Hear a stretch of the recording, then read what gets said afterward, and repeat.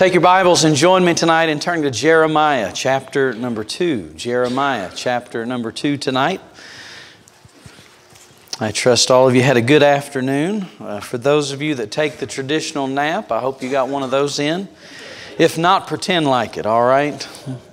And I remember years ago, of course it's around Valentine's Day, and my wife and I at our church, we're members at Maranatha Baptist in Shelby, and they were doing the honey, it was sort of like a spin-off of the old dating game, where they would have your wife in there and they would ask her questions about you while you're out, and then they call you in and then you see if her answers were good.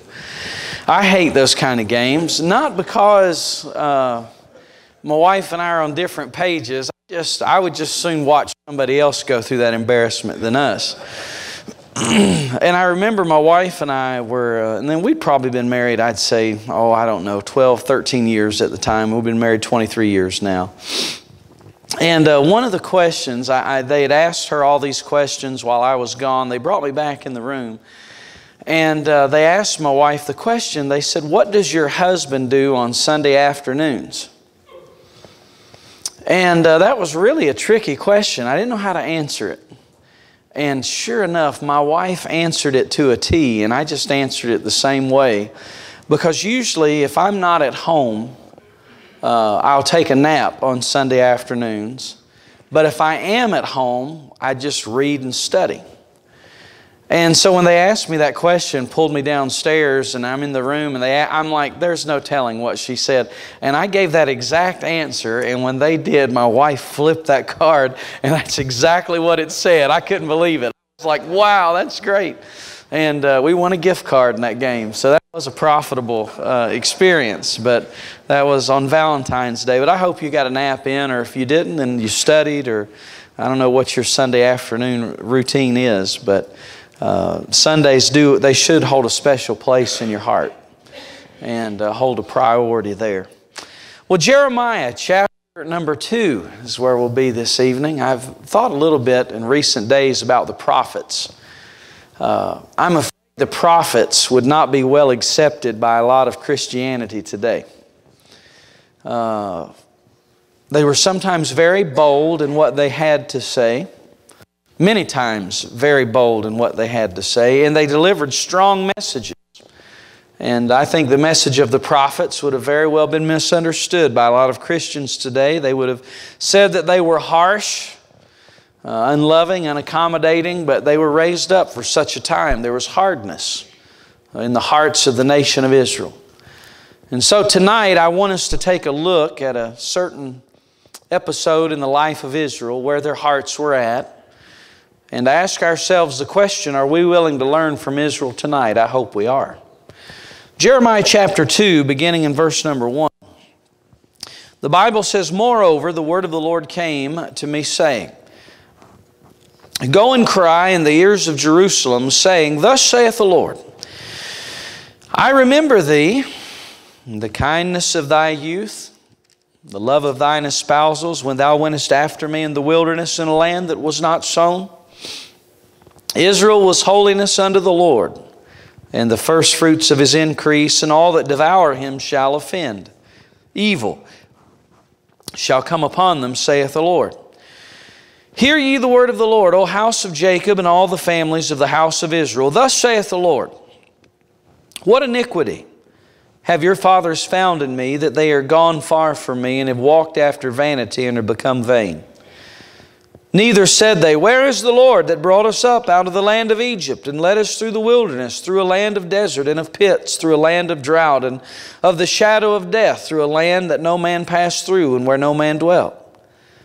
And I brought you into a plentiful country to eat the fruit thereof and the goodness thereof. But when ye entered, ye defiled my land, and made mine heritage an abomination.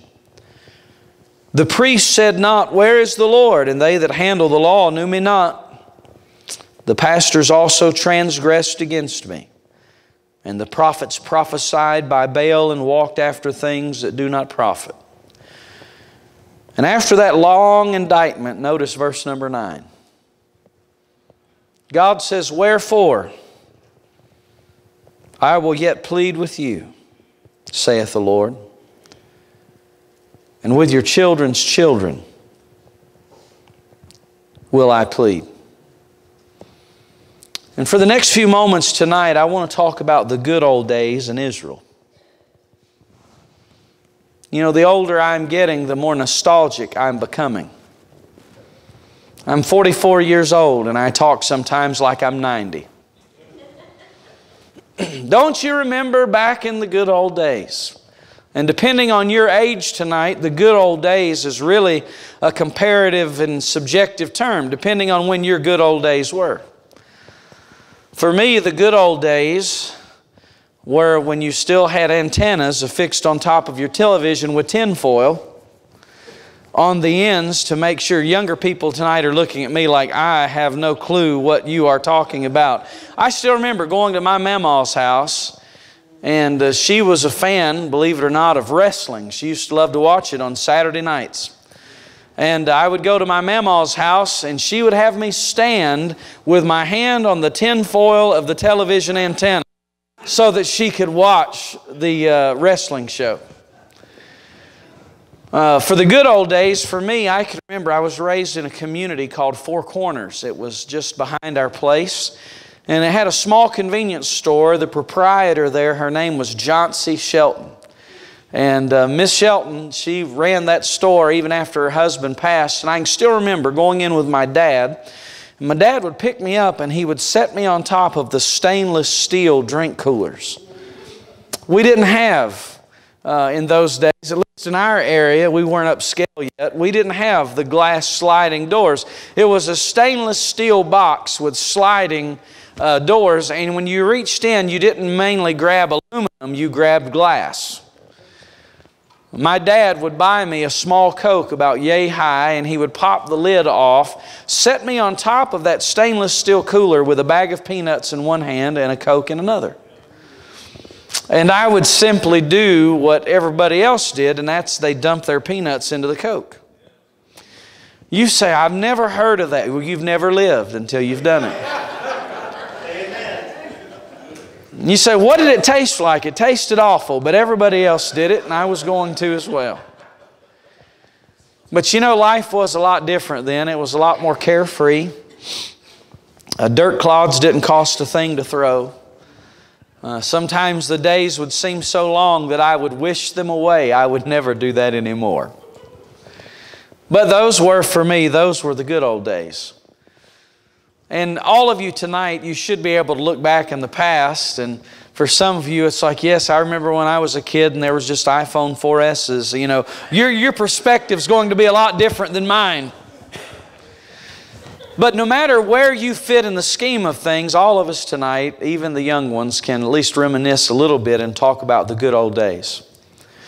But I want to tell you something that's really heartbreaking is when you listen to somebody talk about their lives and you soon realize the best days of their lives spiritually are in the past. That's a very sad place to be. And do you know, ladies and gentlemen, tonight, that's not a place where God intends for any child of God to be. You know, sometimes we talk about God's will. It's Valentine's time at the college. Maybe a young man comes to a young lady and says, "You're God's will for my life." And she says, "Well, the Lord's not told me, so just get away from me." Have you ever had it where people would tell you God's will? I mean, they would just corner you and they would tell you God's will. Well, I'm going to make a dogmatic statement tonight about God's will for every Christian in this room, but don't throw anything at me until you hear me out. I'm not here to tell you who you're going to marry, what car you're going to buy, but I will tell you this, I believe it's God's will for the best days of your life spiritually to be right now.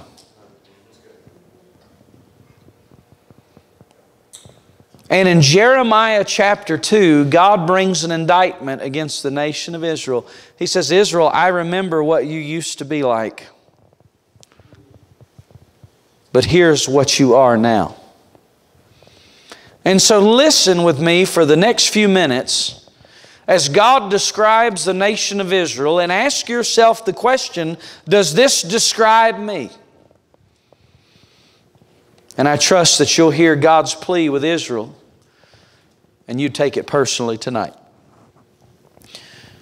Now he begins in the first part of the chapter by talking about Israel's past condition.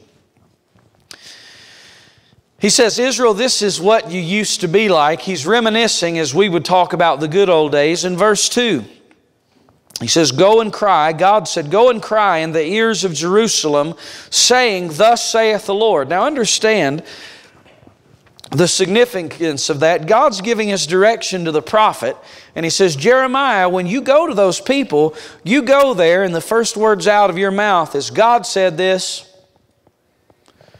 It's interesting. I've got 3 kids. I was raised as an only child.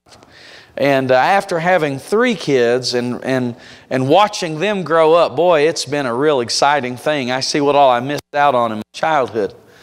But here's the strangest phenomenon. My 2 boys can be out in the front yard playing, and I can send their kid baby daughter out there and say, Karis, you tell those boys to come in for supper. And she can open the door, step out on the porch and say, hey boys, it's time to come to supper, and they just keep on playing. She can come in, shut the door, and she says, Daddy, I told them to come inside, but they're not going to do it. And then I tell her, honey, you go out there on the porch and you tell them that Dad said, get in here now. And so when she goes out there and says, Dad said, it stops right there. Why didn't you say that to start with? Well, God sends Jeremiah to the nation of Israel. And He says, you make sure that they know, Jeremiah, this just aren't your words, these are mine.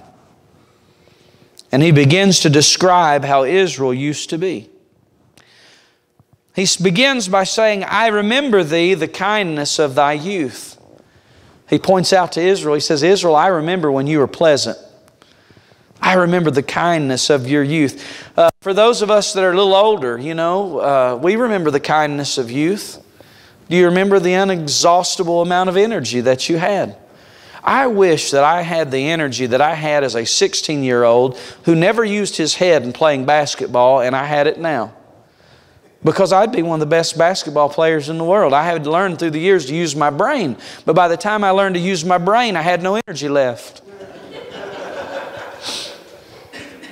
You remember the kindness of youth? There weren't aching joints, an endless supply of energy. God looks back, He says, Israel, I remember in your early days. I remember the kindness of thy youth. And He uses that as a picture to describe their vibrance and vitality.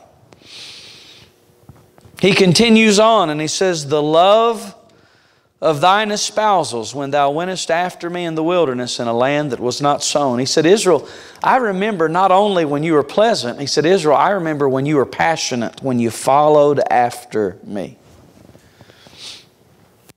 For you married couples in the room tonight, do you remember when you first discovered her? Pursuing her today is a lot different than pursuing her yesterday and years ago. Nowadays you do it via texting and email, but it used to be old handwritten notes. Days of waiting, wondering if the postal service had done its job. Now it's instantaneous communication, and if you don't text me back in 5 seconds, you're ignoring me.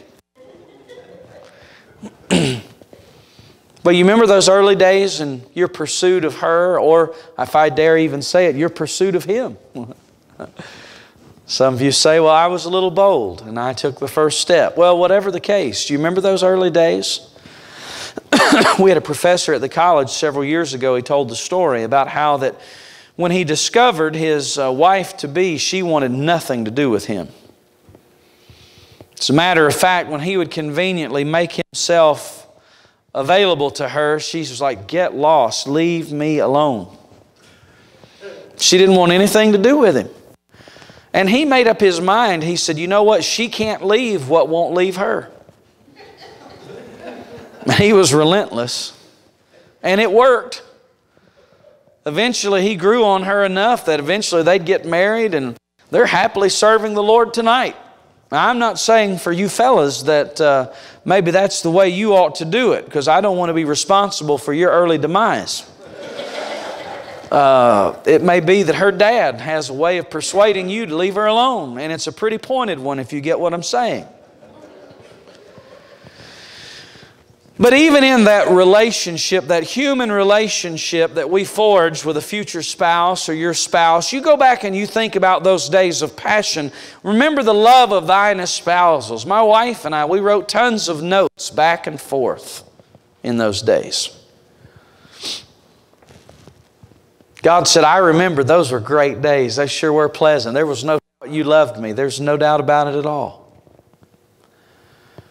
God said, I remember, Israel, when you were pleasant. I remember when you were passionate and you followed after me in the wilderness. And He also said, Israel, I remember when you were pure. Notice with me verse number 4.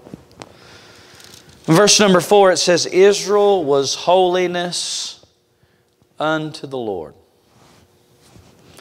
Don't let the word holiness scare you. Some people define holiness as today. I was driving here. I saw a guy. It was an Amish fella who's bought a house near us, and I mean torn everything apart. And he's just about rebuilding it from scratch. And he was walking down the road, not driving a car. And his wardrobe was, or he was walking down the road, and his wardrobe was very plain. He was wearing a bluish type shirt with black suspenders and black pants, big beard, and a big broad brim hat.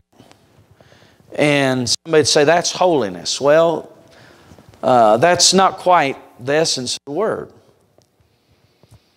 But I'm afraid that in Christianity today, that holiness has such a bad rap, if I could say it that way, that we don't take it seriously. You know, when God saved me, He didn't save me to do what I wanted to do. He saved me to set me apart and make me into the image of Jesus. And as a saint, which you are a sanctified one, God is setting you apart from the world.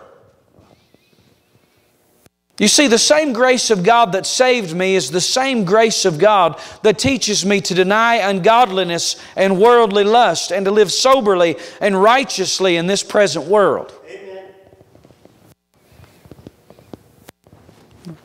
I want to ask you this question as we hurry on tonight. Are there things that you do in your life tonight that you never would have done 10 years ago? Because you've lost a sense of God's holiness?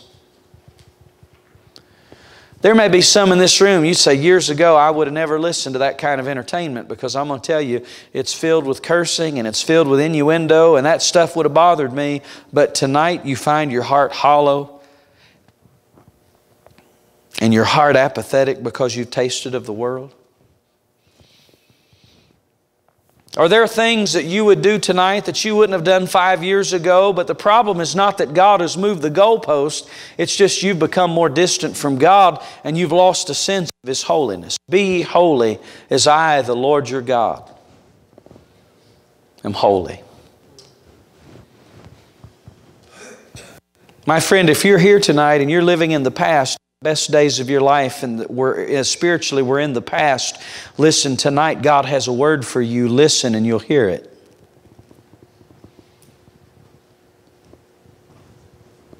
So number one, tonight we see Israel's past condition, but number two, I want you to see their present coldness. God is now going to reveal to them where they're at the time that this message is being delivered. Gentlemen, you on occasion will find yourself at a very dreaded place called the mall.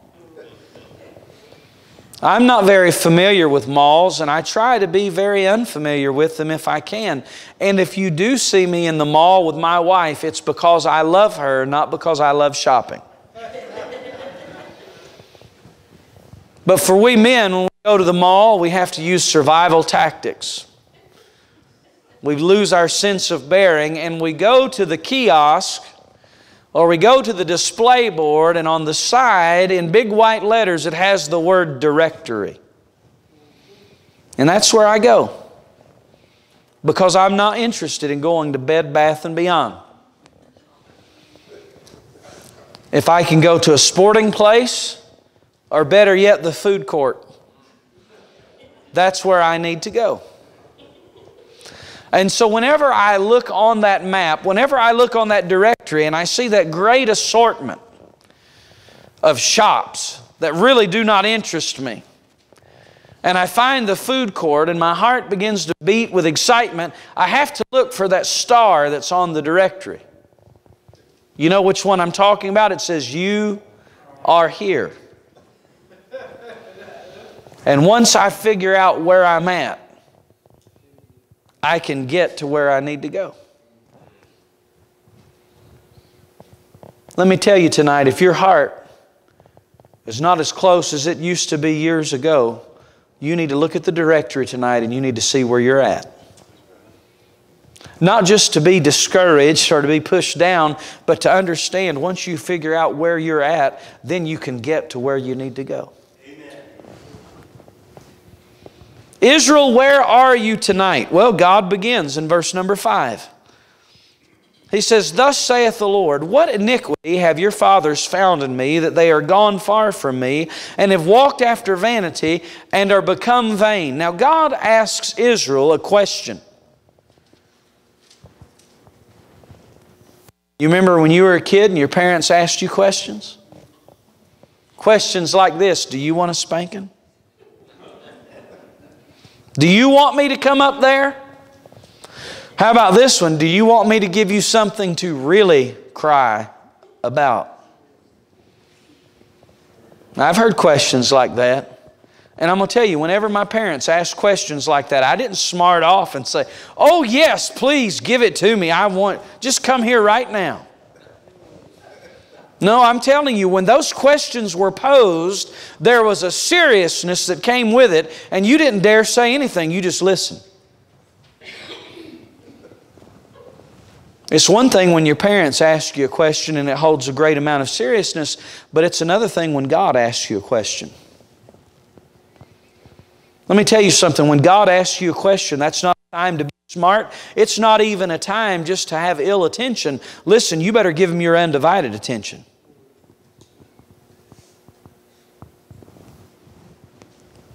And He begins by indicating the distance that Israel has from God. He says, "Wherefore,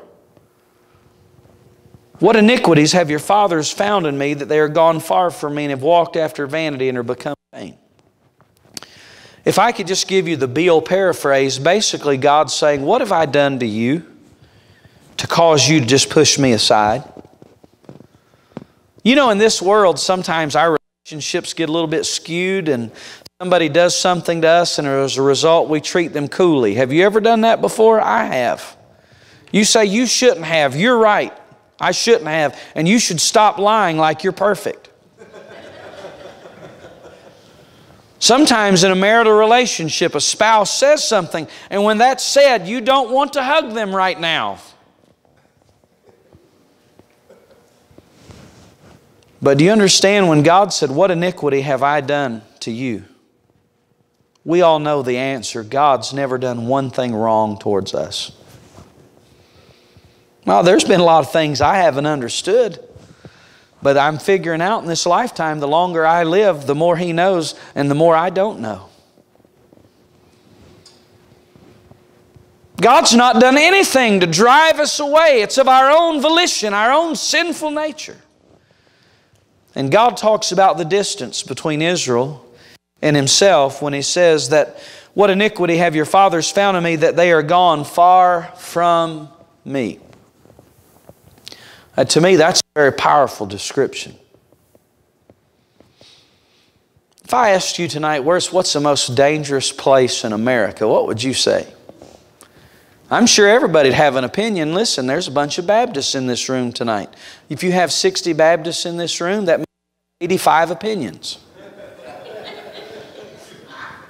But if I ask you tonight and I said, what's the most dangerous place? Somebody might say, I'll tell you, it's Chicago. You can't carry a gun in Chicago unless you're a police officer or a thief. You say, well, thieves, they can't carry. Well, they're not supposed to, but they do. Why, the law-abiding citizens get shot.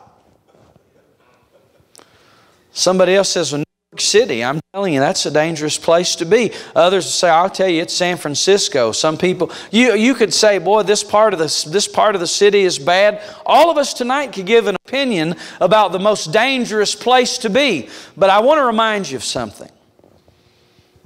I believe the most dangerous place for us to be tonight is to be in the auditorium of the Morganton Baptist Church and to be far from God.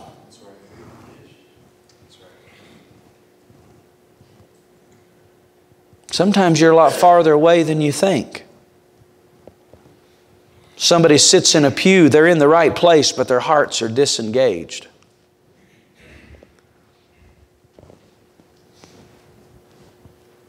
The time when you came to church and it was joyful, and now you find your heart distant from God. I want to ask you, how far are you away from Him tonight? When I was a kid growing up, my dad, he taught me how to squirrel hunt. And he'd take me squirrel hunting. You say it's hunting. No, I don't know what hunting is, but I do know what hunting is. I found out in college it was hunting, but growing up it was hunting, and we'd go squirrel hunting. And when I was a kid, my dad would take me in the woods in the back, and the woods seemed like Yellowstone National Park. I mean, when you're a kid, everything looks big and huge. And after walking what seemed like hours, when in actuality it was just a couple of minutes, we'd sit down at the base of a hickory tree, and we would sit there with our rifles or guns, and we would just wait for the squirrels to come out. Well, one day we were out there, and I sat down beside my dad. We probably weren't there 10 minutes, and I looked at my dad and I said, "Dad, I'm thirsty." And now I know that feeling as a parent. When you're out with your children and they're young and you're like, "We just got here, we just got on the road, and you're telling me you've got to use the bathroom 5 minutes ago. I asked, does anybody need to go? You said no, and now we've got to pull off the road." I understand that now as a parent. I understand a little bit about how my dad must have felt. My dad probably took a deep breath, said, "I can't believe this," and he said, "All right." He said, "I want you to get up and I want you to go that way." And he said, "Just walk straight that way. Just go, keep walking straight that way. You'll come out the house, go inside, get us something to drink, and come back." And I said, "Yes, sir." And I did. I watched that direction, and I just took and just locked my eyes on it, and I went that way, and sure enough, it brought me out at our place, and hopped up and through the back door, went to the kitchen. My mom's like, "What are you doing?" I said, "I'm getting us something to drink." I had a drink in each hand, one for him, one for me. I came back in the woods, and at that point, now it looks like Yellowstone National Park. I don't know if I came from that way, that way, that way, that way. Dad's not there to point me and say, "If you go that way, you'll wind up at that tree." And so I did what any boy would do. You refuse to admit you're lost, and you just try to find your way. And usually you end up in a worse predicament. And I finally came to the point where I realized I'm done for. I have no idea. I don't even know how to get back home. And I'll never forget, I dropped to my knees with those drinks in my hands, and I just boo-hooed.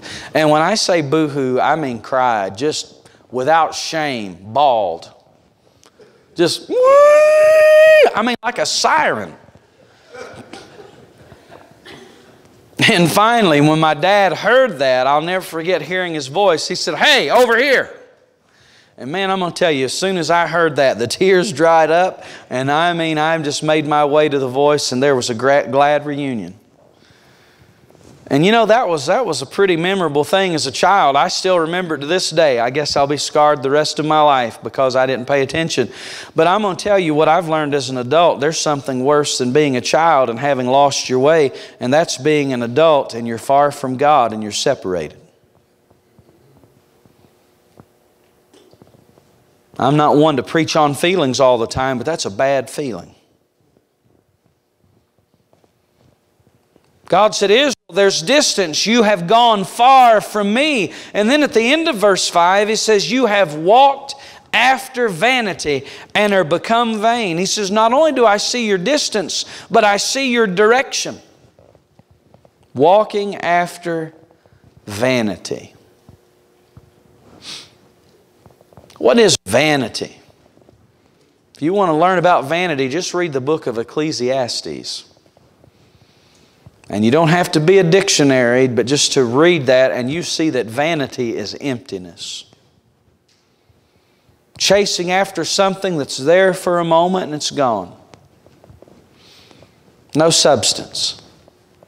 I want to ask you, what's your direction? Are you aimless tonight? Do you find yourself just floating around? You're just walking after vanity? That's where Israel was at. He said, Israel, I see your distance. I see your direction. In verses 6 and 7, he says, I see your dissatisfaction with me. They didn't ask, where's the Lord? He got us out of this mess. He'll get us out of this one.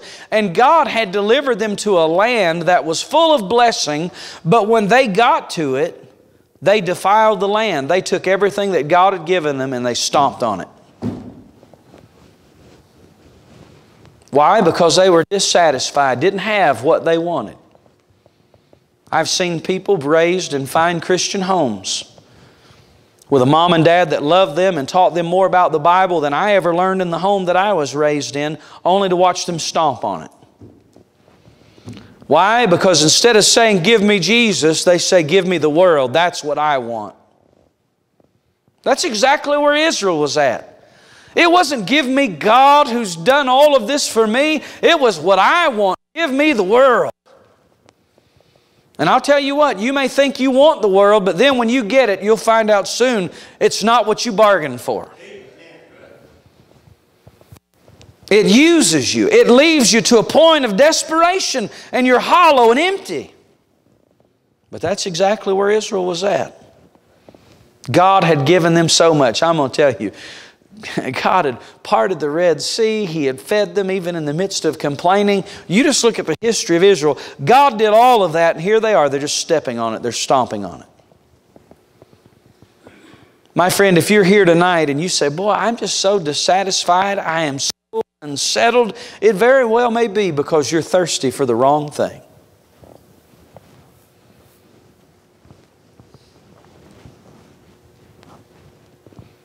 That's quite a grocery list that God gives them, isn't it?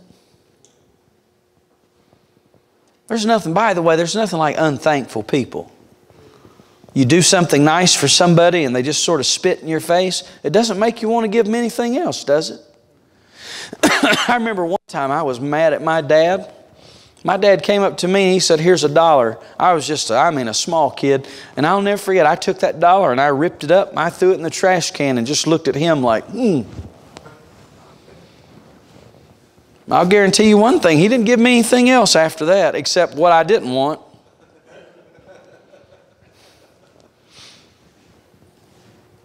But if we find, listen, you know, if you're here tonight and you're a Christian, listen to me, God saved you. All that sin that you couldn't do anything with, God washed it away. It blows my mind. I hope for all eternity, I just marvel at the fact, here's a God who's omniscient and He's chosen to remember my sin no more. That is such, that's so, it's mind-blowing to me. That, just in that itself, God's done more for me than any of you could ever do for me. And yet I choose not to live for Him, or I choose to live my own way. How unthankful I am. So first of all, we see their past.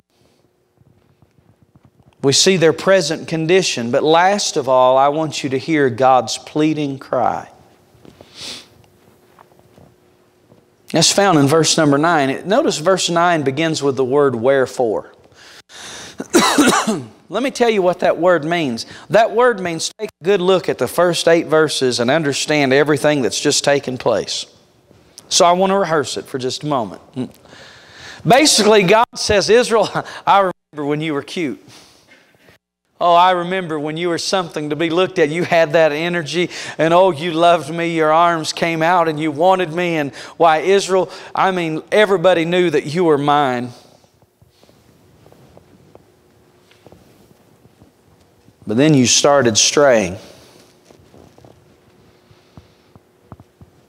Israel, I'd done so much for you, and instead of saying, where is the Lord, you just cast me to the curb.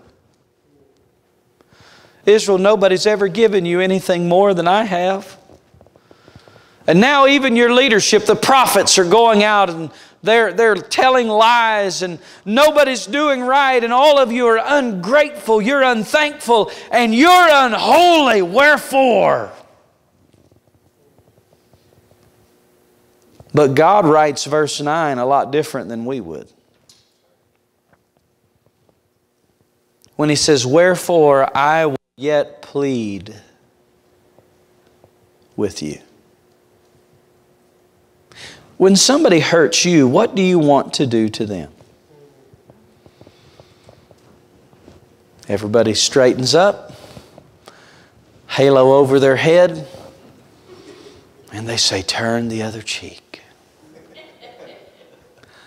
I didn't ask you what you're supposed to do. I asked you, what do you want to do? There's something inside of every one of us that calls for vengeance. An eye for an eye, a tooth for a tooth. I've heard people who didn't even think of any of the Bible. They could quote that. An eye for an eye, a tooth for a tooth.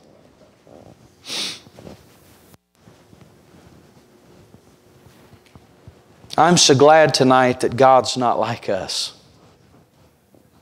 Had we written verse 9, we'd say, I'll tell you bunch of ingrates what's going to happen. I'll destroy every last one of you. You say, I wouldn't have said that. Well, you'd at least thought it. And yet God says, wherefore I will yet plead with you. Now folks, that's God's mercy and His love and His grace tonight. You know what that means? That means this. If you're here in this church and you're not where you need to be with God, you'd say, boy, years ago the fire was really burning, or months ago the fire was really burning, and tonight I am a shameful mess. Listen, there's a God in heaven that says, hey, come back. Come here right now. Please, I want you. That word plead is a very strong word. You ever pled with anybody before? When I was a kid, I wasn't raised in a Christian home. My dad drank heavily, and there were several occasions in which my dad threatened to leave my mom. I remember one in particular. It was in the living room, and my dad said he'd had enough. He said, that's it. He said, I'm going to leave. He said, I'm leaving. He was probably in a drunken stupor. And I remember he was laying down on the couch or a bed that we had in the living room, and I remember jumping on top of his chest and just as a little boy just crying. And I said, Daddy, please don't. And I just wept for 30 minutes until probably he fell asleep out of his drunkenness and woke up, and then everything was okay. But I still remember as a young boy that pleading in my heart. And I'm going to tell you that in great earnestness tonight, God's pleading with you. Pleading with you to swallow your pride. Pleading with you to stop listening to all the devil's excuses and to return to Him. And how serious is God about this? Wherefore I will yet plead with you, saith the Lord. And then He said, and with your children's children will I plead. That's pretty serious business. God said, my pleading is going to be long and hard. I'm going to plead with you, and I'm going to plead with your children's children. In public school, I rode the school bus all the way up until I got my license. I remember sitting towards the back of the school bus, and that's usually where all the trouble took place. The farther you are from the bus driver, the less likely you are to get caught. And there was a fella in our neighborhood. His name was Thomas. And Thomas was a fella, he and his family moved down from New Jersey. I'll never forget that, because here this family from New Jersey is planted in a small community near Yadkinville, North Carolina. Do you understand the culture shock there? I mean, somebody can move from Charlotte to Yadkinville, and that's culture shock, but New Jersey? And one thing I remember about Thomas, he was very quick. He had comebacks for everything. I mean, you could throw something at him and he would throw it right back at you. And you didn't want to get into a war of words with Thomas, because he was very quick on his feet. I remember sitting towards the back of the school bus. First time I ever heard this phrase in my life. I've heard it since then, but he's the one that introduced me to it, and I'm sure it wasn't original with him. But there was a boy that was aggravating Thomas, and Thomas had had enough. And Thomas stood up with that huge fist of his raised up, and he looked at this kid and he said, listen, if you don't leave me alone, I'm going to hit you so hard that your grandchildren are going to have black eyes. And never in my life have I ever felt the tension of a moment like that with the hilarious nature of what he said. I remember ducking down in the seat laughing hysterically. It just caught me off guard. Now some of you literalists here tonight, you're like, would he really hit a fellow that hard? No, he wouldn't literally hit him that hard that his grandchildren would have black eyes. But he was trying to emphasize a point. But here God is saying the depths of His plea, listen, it'll go to you and it'll go to your children's children.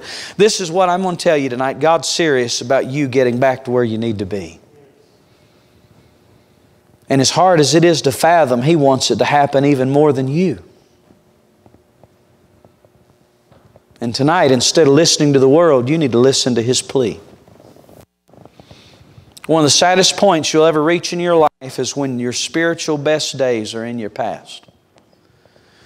Growing up, I remember I was knocking on a door in our area neighborhood. I was a senior in high school. God had just called me to the ministry.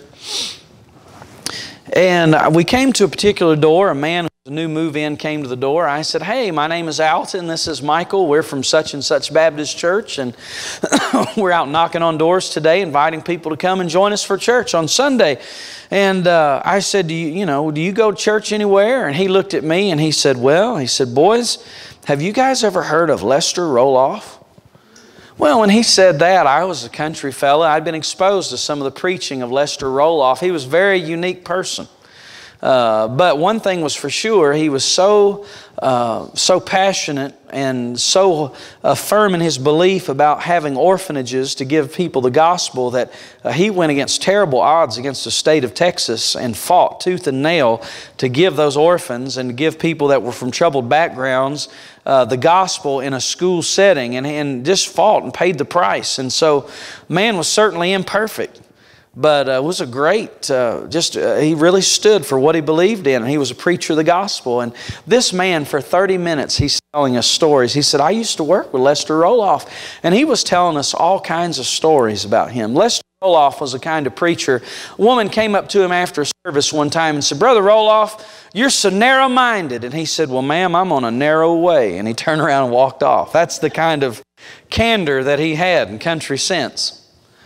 Well, I mean, for 30 minutes, I just listened to this man. He's telling us about serving in the Roloff homes, and I was spellbound. And finally, when he let me get a word in edgewise, I said, man, that's awesome. I said, now, where do you go to church? And he looked down. He said, I don't go anymore. I listened to that man tell me for 30 minutes about a time in his life where things were thriving and God was real. And by his own admission on his doorstep, he was far from God. I don't care your background tonight, that can happen to you if you let that coldness continue in your heart. And my prayer is what Fanny Crosby wrote many years ago, draw me nearer, blessed Lord, to the cross where Thou hast died. Will you hear God's plea tonight? I hope you will.